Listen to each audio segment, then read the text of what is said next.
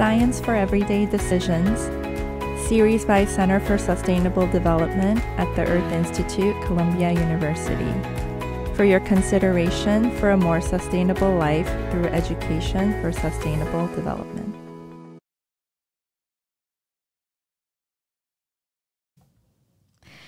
Today we have Jeff Schlegelmilch, who is the Deputy Director for the National Center for Disaster Preparedness. Jeff, welcome. Thank you for having me. It's such an honor to talk to you because of personal reasons and for professional reasons, and you'll know why. But first, just your background. You've been working at the National Center for Disaster Preparedness for some time, and you focus on public health preparedness as well as also focus on local level, state level and federal level counseling and discussions. So can you give us a glimpse of what that looks like? Yeah, so, we always say that, the center and a lot of our work is built around research, policy, and practice. So in some cases, we're conducting primary research. We have some long-term cohorts on the Gulf Coast affected by Hurricane Katrina and the Gulf oil spill and doing some household survey data there on the long-term health and mental health effects. We do national polling data occasionally on attitudes and opinions on preparedness, things like that.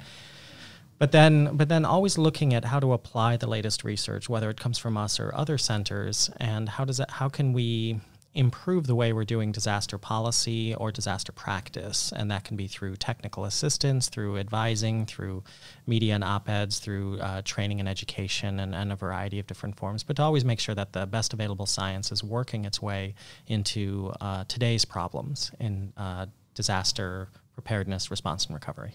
Mm-hmm. Thank you, Jeff. In my world, I do a lot of international education work. And what I notice is that there is this information divide, so to speak, with the work that we do at Columbia University not reaching to the population that will probably be affected by disasters the most. Especially, I work in the sub-Saharan context as well as in South Asia, especially India, Myanmar. So are we doing things here at Columbia University that will reach out to the to maximum populations, especially who are in a different continent, who probably will be more struck by disasters in the coming years as per research? That's a really, really interesting question, and I appreciate it a lot. I actually was just looking at an article this morning from some colleagues in Germany who it was... I can't remember the exact title, but something about how there are two hearts in the researcher, and one of them is focused on deep science and the other is on applying it and the interdisciplinary side. And I think it's a wonderful sort of cataloging on how in academia and in research, a lot of times systems are built to be very focused on generating the best possible information, but not necessarily on applying that to other fields or in bringing in other fields to contextualize that.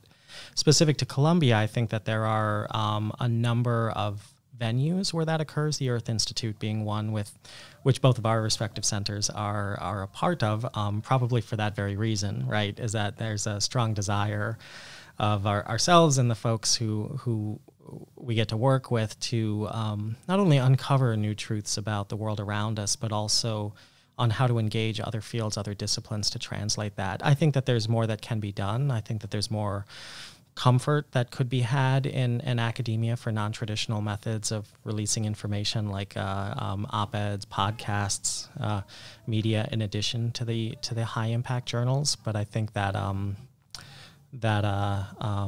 we're getting there as a broader field, and I think the Earth Institute is in a lot of ways ahead of the curve on that. I also feel that working at the Earth Institute is such an honor because it is also at a cutting edge of using science and social sciences together. But in the context of disaster preparedness, what do you think? How do you think that the two sciences are coming together? Hard sciences as well as social sciences. Do you think that there's a lot of scope there? Do you think that there are gaps that we've missed that may need to be filled up? So I'd say yes and yes. We are seeing more, I'm actually going to borrow a term from this paper because it's in front of mine, multidisciplinary work. Interdisciplinary is a little slower in coming. So what I mean by that is that there are a lot of great disaster research centers. I think there's over 300 and counting, particularly post 9/11 when a lot of attention and additional resources came into play. A lot of centers were stood up. But if you look closely at these centers, they actually represent, tend to come from a single person or a single group of people. They'll be based in specific fields and sort of reaching out to be applied to the greater audiences. So there's a number focused on health and public health issues. There's a couple that focus a lot on social sciences. There's researchers who are really, blowing the doors open on the sociology of disasters, building off of prior researchers as well. So I think that there's sort of a constellation of research out there, and the dots are slowly starting to be connected, but I think a lot more can be done too to kind of fill in the evidence base and really kind of embrace the cross-disciplinary nature, which again is difficult to do when you're working in a school or a department in any university or any academic system that sort of incentivizes a deep dive into one field rather than reaching across many different fields. But because the nature of disasters are distributed across all aspects of society, any successful response and recovery, of course, has to have a harmonious relationship between sociology, psychology, political science, logistics, engineering, agriculture, you name it. So all that being said, the field is also very young. A lot of the foundational research is really just in a generation or two. So in the grand scheme of things, it's still very much in its infancy and has come a long way, but also, has a lot of future ahead of it. In terms of future, do you think that these type of research can be sieved into school curriculum? I'm asking this specifically because at the Center for Sustainable Development, our work is mainly meant to do education for sustainable development. So I wanted to know if there is any way we can use the research that you and your center are generating to boil it down to such a simplistic level that every student or every college student can understand, or do you think that there is still a lot of layers in between and it cannot be simplified to a curriculum level for students? No, I actually think that it is very, very applicable, and that it can very readily be made available to students at all different levels. So I've actually got a book coming out later this year that's actually a primer on 21st century mega disasters. That's actually intended for, among other things, being a primer on disasters and disaster science, but to be folded in with a broader educational package, whether it's on sustainable development or in politics or in other areas, so folks can get a sense of what are the factors. There's the deep research and the peer-reviewed publications, but then what does it mean? Things that range from,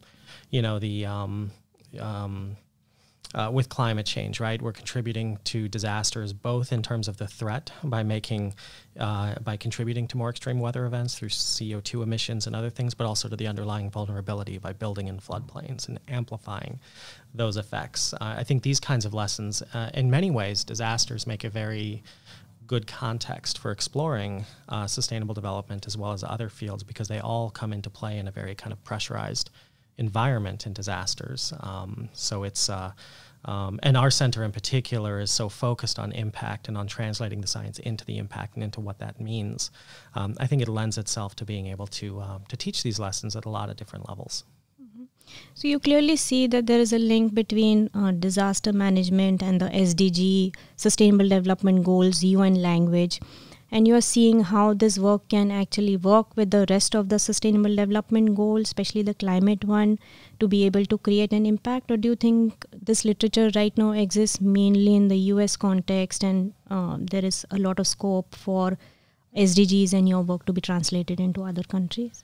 So if it were 10 years ago, and I say this because about 10 years ago, I was looking at this on how we could internationalize a lot of the disaster management work we were doing in the United States. And it was very difficult. We could take, very specific things like mass casualty training, things that are rooted in like medical science that are very generalizable. But when it came to response systems in the US, it was very focused on things like the Incident Command System and the National Incident Management System. It was more focused on doctrine. Now, two things have happened over the last decade or so that have brought this scope of international disaster management and domestic disaster management much more in alignment. And I wish I could say it was because of the borderless nature of disasters, but that's always been the case. I think the two sort of doctrinal shifts, is that a word? The shifts in doctrine that have facilitated this is both domestically the shift towards whole community, and that you have the whole community as part of the response. It's not just about government procedures and protocols, but is that you can't have a successful response if it doesn't engage broader civil society. And at the same time, of course, we saw the emergence of the Sustainable Development Goals and sustainable development. So all of a sudden, disasters was not just sort of a niche area focused on logistics and procedures. It started to become more and more part of the social fabric of how we live, how we grow, and how we become resilient and build resilience into the way that we grow society. And what that created was just a tremendous number of opportunities to now engage these two sectors that previously had very different language and very different approaches. Again, like a lot of things in this field, I think it's very much at the beginning, but I guess to put it plainly, we've had more opportunities to work in an international environment and more global lessons that we've been able to kind of import back into the U.S. and apply to what we're doing because these two approaches have grown closer with more overlap. So there is definitely a role of communities, even if it is an international goal, sustainable development goals, and its disaster preparedness is linked to sustainable development goals. You feel that the communities need to be involved and communities need to be prepared. Can you give me a specific example of how can a community be involved in disaster preparedness plans? Absolutely. So one of the projects that I lead is our Resilient Children and Resilient Communities Initiative, and it's based on a lot of research that we found as children as the bellwethers of recovery, that a community's recovery is imprinted on the children of the community because they're connected with all aspects of the community. They also rely on other people to advocate for them, especially at younger ages. And so we sort of saw this phenomena over and over again, and then we're looking at, now that we know it's going to happen, what can we do about it? And that's where this initiative, we were fortunate to work with our funders at GSK, who underwrote the first phase and now the second phase of the project. We worked with Save the Children in the first phase as well, too, to then look at how do you build resilience in a community. And the idea here was that, we have a lot of science, we have a lot of research, we have a lot of technical expertise, but the context that this needs to be developed within starts with the child within that community. So we built a project around working with community partners in the child-serving infrastructure and the emergency management and first response infrastructure. And in the first phase, we worked with two communities, one in upstate New York, one in Arkansas, sort of getting two different types of communities, different socioeconomic status, different threat profiles, and really looking at how we can work with the communities to help build child-focused disaster resilience without at the same time imposing a certain approach or a certain value system. I like to say we sort of have a buffet of options and things that can be done. And then we have some assessment processes and things to help provide some decision support, to provide some information to the community partners.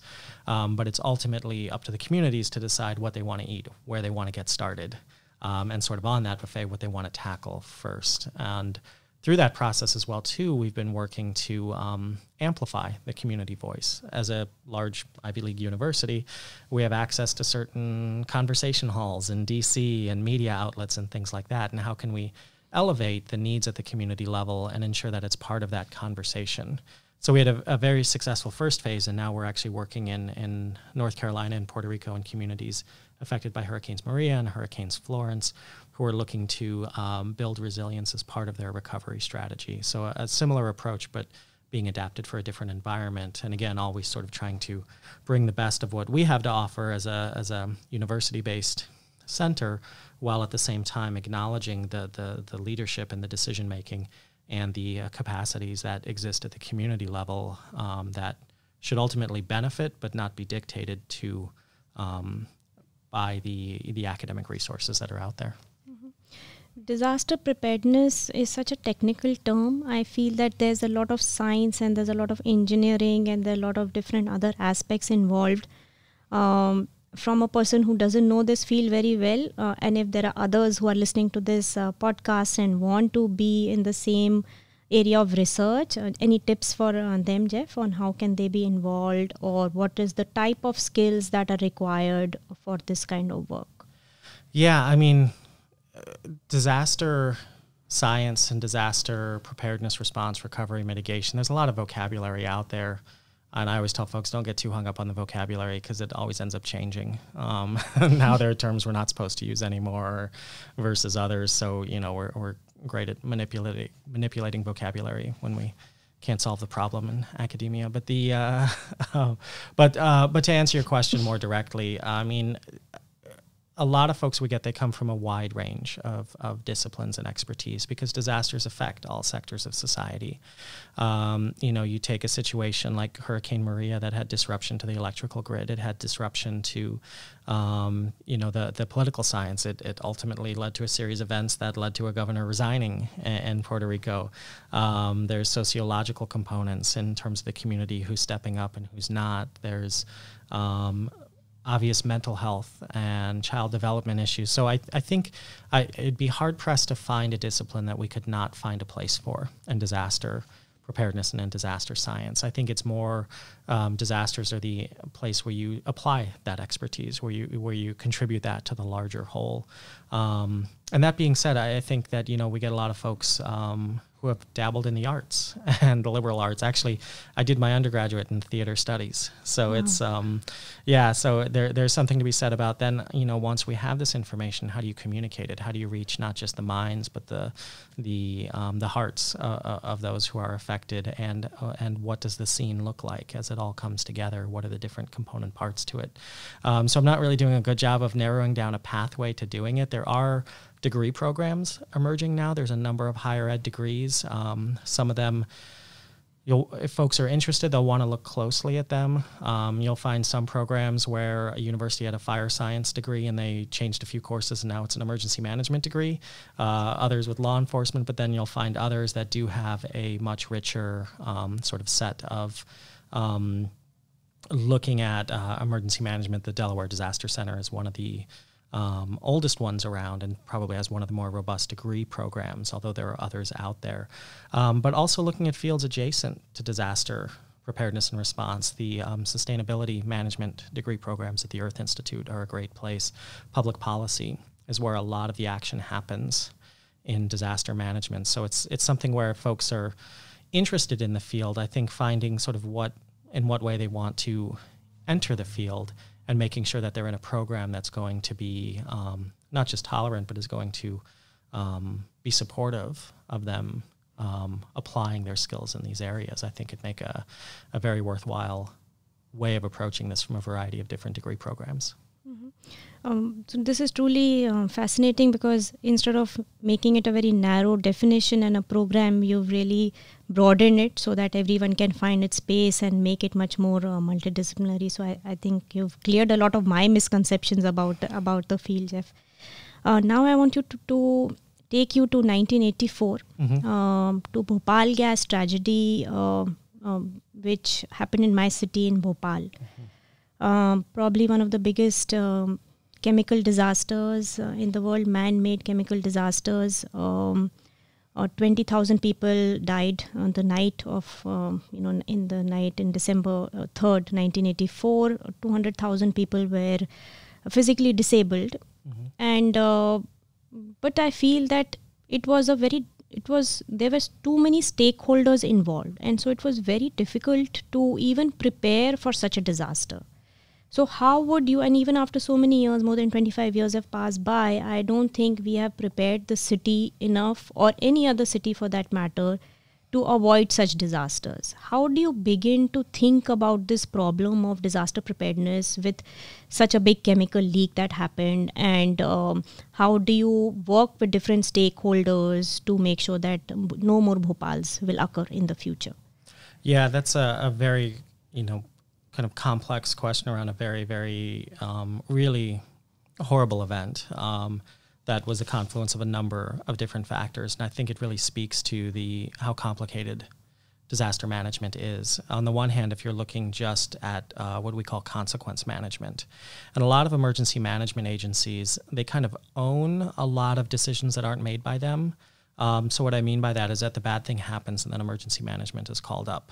There's some preparedness work and other things I'm oversimplifying, but consequence management is all about how do you deal with the consequences of what happened. And for a long time, that was the primary focus of a lot of emergency management agencies, and to a certain extent still kind of is. It's still the what they've been built for. And so on the one hand, that is one of the challenges, is that emergency management really isn't about management as it is coordination, because there are these actors from all different sectors, whether, and really you find this anywhere in the world, and you can even go to some of the most centralized governments in the world and still find that there's still different entities in there, that there really isn't that command and control across different sectors.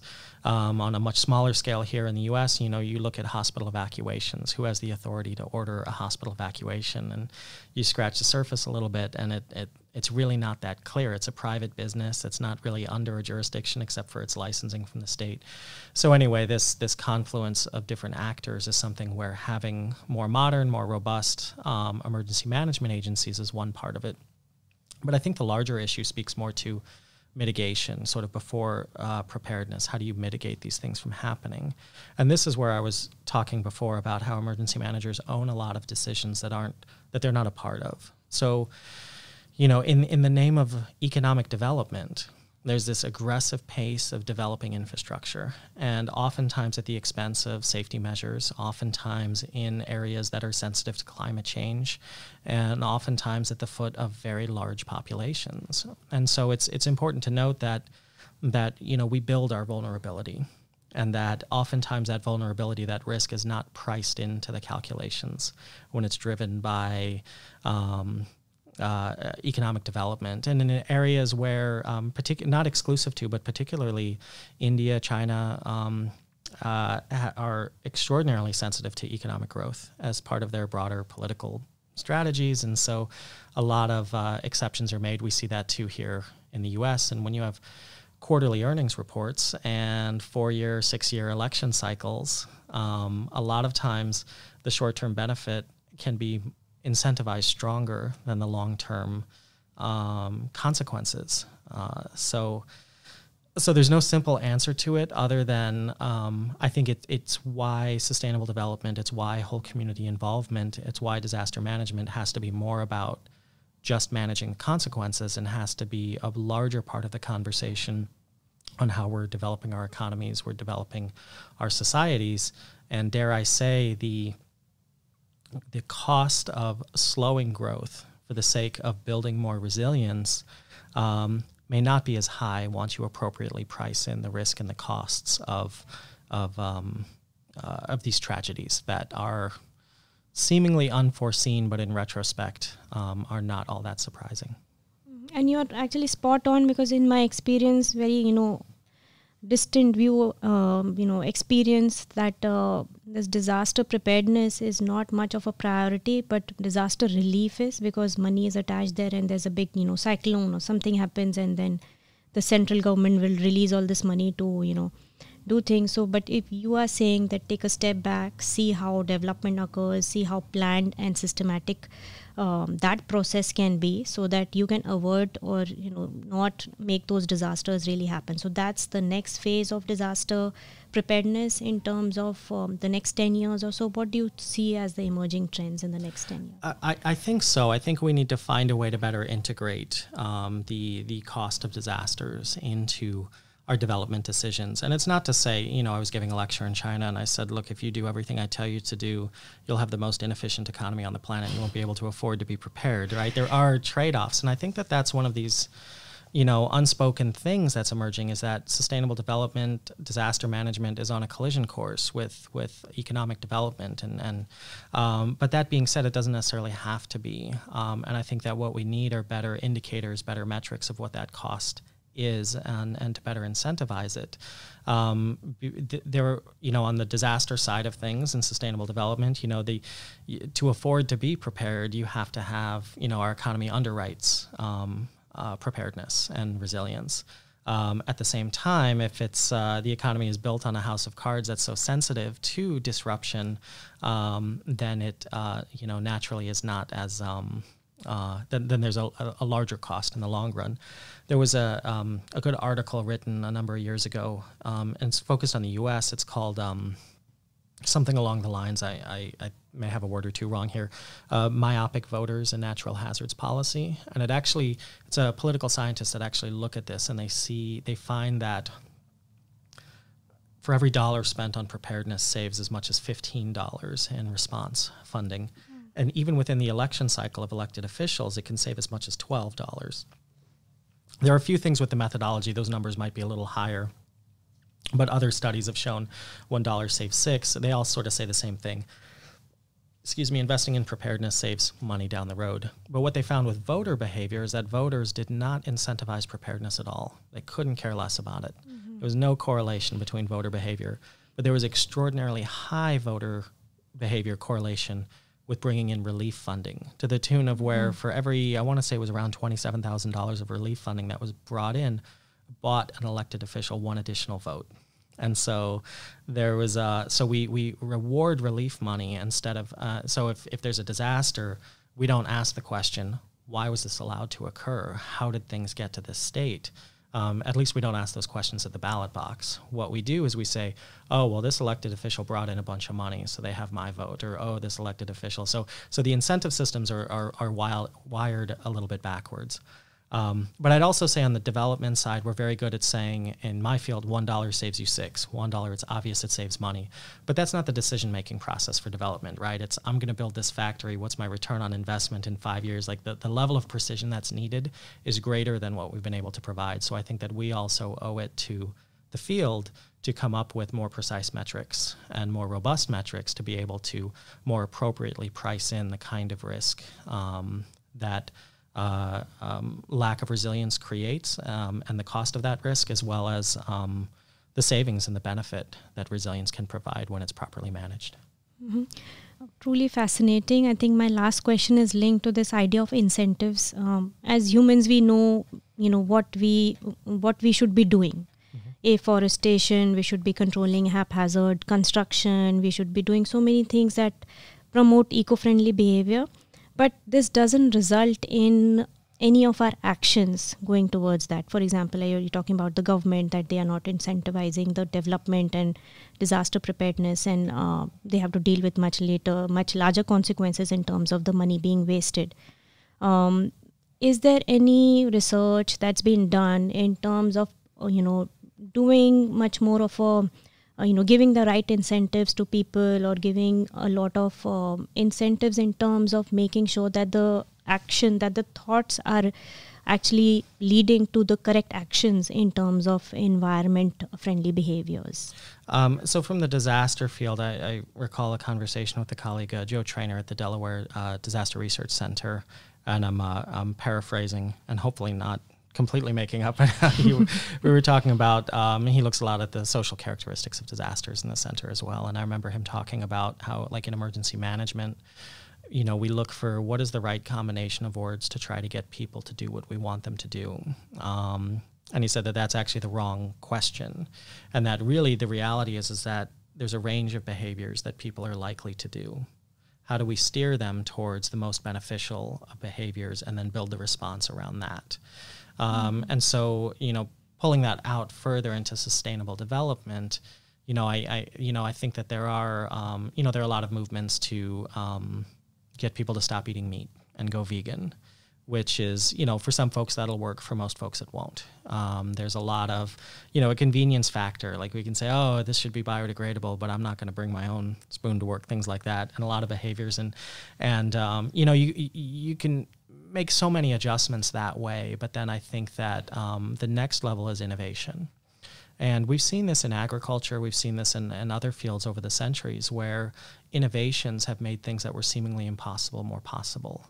Creating more biodegradable materials, creating more sustainable sources of energy, deploying them in ways that are easier for people, that are more beneficial to people, above and beyond what sounds right, but actually makes their day-to-day easier and is able to be more integrated into their life to do that. So I think that while quote-unquote correcting people's behavior may give us some fine-tuning to these adjustments, I think that the kinds of innovations that are being worked on at places like the Earth Institute, at other places within academia, it's that much more important that they're connected with the real world and with people out there in communities, so that we have a better understanding of what's likely to be adopted by communities, what's likely to be folded into communities, and how sustainable development, how disaster resilience can be, rather than in conflict with development, can be much more harmonious and synergistic with the development and further development of civil society. Great. Well, thanks, Jeff. And it's really been a pleasure. Just to conclude that I'll be definitely interested in taking a lot of your materials and work with a couple of NGOs in India, especially in Bhopal, to see what we can do in terms of disaster preparedness at the really local level, maybe with ladies who are not even that educated, and it will be a real test of this area, as well as what we can do with general public in terms of making sure that we don't have more Bhopals. Absolutely, and I would love to, one, provide anything that we can, but also learn as much as possible from what you're doing and your conversations as well, too. And, every piece of data that we put out, every publication is really, we have the privilege of speaking into the microphone and putting the presentations up at conferences, but it's really the lessons that are learned, in my experience, are really coming from the communities and the survivors of these disasters telling their stories. And I think that I appreciate what you're doing and anything that we can do to learn and integrate that into the way we talk about these things. Great. Thank you, Jeff. It's been a pleasure talking to you. Thank you. Thanks for having me. Thank you.